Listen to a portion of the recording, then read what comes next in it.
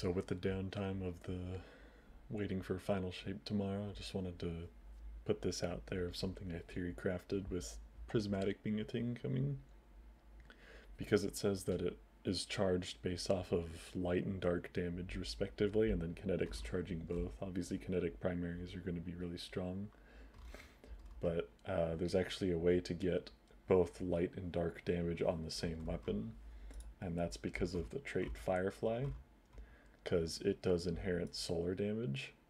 Unlike Dragonfly, which matches your weapon's element, Firefly does inherent solar damage. So we want Firefly being on a weapon that can also do darkness damage, like Stasis or Strand. And there's two weapons in the current sandbox that we know of that are available right now that can roll that. And one of them is a lot easier to use, and one of them is a lot more niche. But for something like, Doom of Chelchis, it can roll Firefly and Dragonfly, so it's doing solar and void damage, which wouldn't work. And then same thing with Corrective Measure, it's doing, another element besides solar damage, which is true for a fair amount of weapons that can roll Firefly.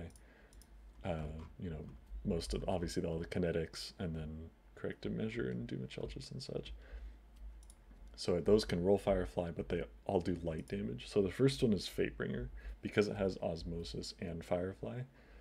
Osmosis, where you throw your grenade to convert your weapon's damage into that grenade's element. So if you throw a Stasis or a Strand grenade, your weapon itself, its bullets are doing that type of damage, and then Firefly explosions will still trigger solar damage to nearby enemies, and you'll be double dipping into both of those elements. Now, that's kind of not really realistic because this is a kinetic weapon and it already inherently does that. So, I mean, you'd still run Firefly for PvE, but it's kind of redundant. The weapon that really is the star of the show is Quillem's Terminus, the King's Fall LMG. Something that you probably never really used before, but it can roll Firefly, and it's a stasis machine gun.